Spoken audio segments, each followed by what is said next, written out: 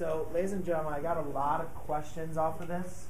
And what's even more disturbing, though, is I got a lot of non-questions, that people that got H's or even T's. Ladies and gentlemen, if you have a question, please write down a question on your homework list, because otherwise I don't know what the answer to the question. I don't know where your misunderstanding is or not. All right. So if you have a misunderstanding, please make sure you guys write that down.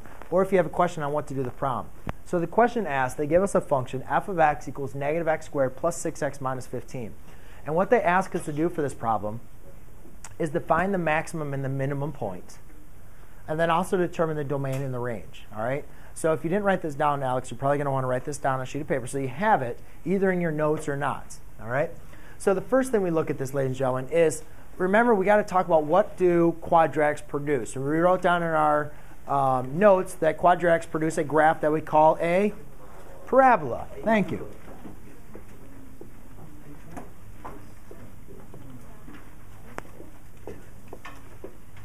So our graph is either going to open up or it's going to open down. It's going to look something like that.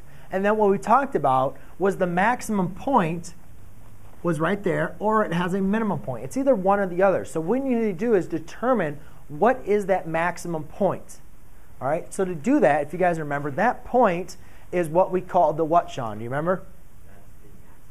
Maximum point, which we called, it started with a V. Vertex, right? So how did we find the vertex? Well, what we remembered was the vertex went through the axis of symmetry. So the first thing I want to do is determine what is the axis of symmetry. So the axis of symmetry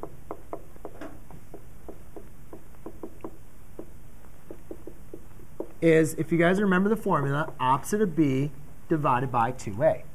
Now, what was b and a? Remember, all quadratic equations come in the form ax squared plus bx plus c, where a, b, and c are real numbers where a cannot equal 0.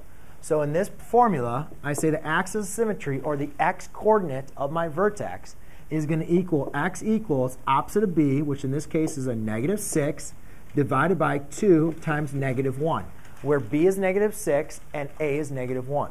Anybody having questions up to this point? No.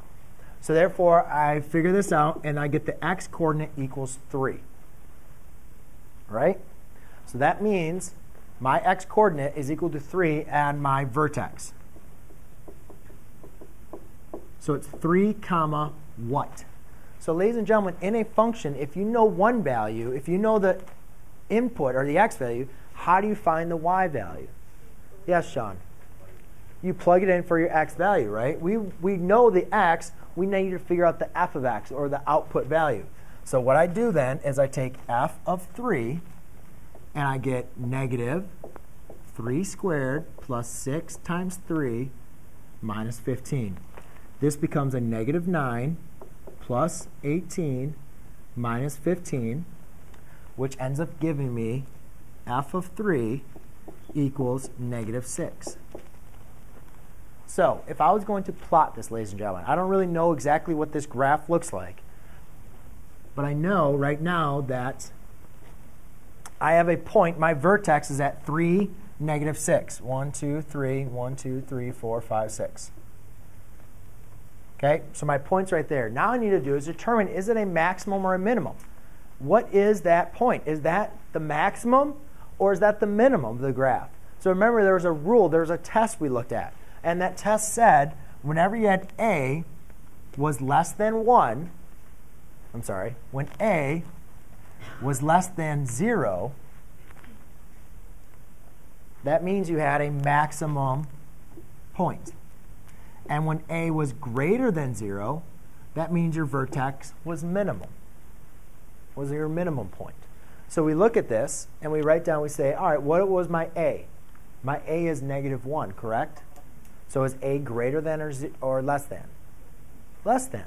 So therefore, that means that's the maximum point, right? So my graph's going to look something like this. All right? we're not going to work on sketching it right now. We'll do table values later. So my maximum point looks like that. So we could say that's my vertex, which is a maximum point. So that's what you guys should have wrote for your maximum point. That is my vertex, which is a maximum point, because the graph opens down because of this rule that we worked on.